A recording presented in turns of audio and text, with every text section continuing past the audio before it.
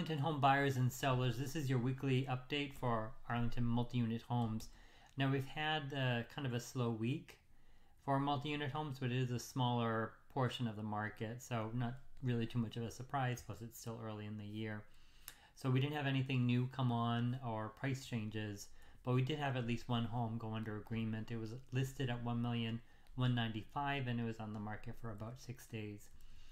Now for sales, we have one home sell.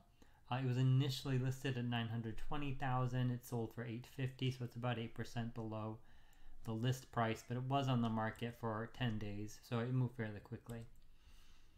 And I don't think we've had any no expired listings this week. So that's it for now. If you have any questions, please go ahead and put them in the comment section below. Please like this video and share it with your family and friends. Take care. Have a great day.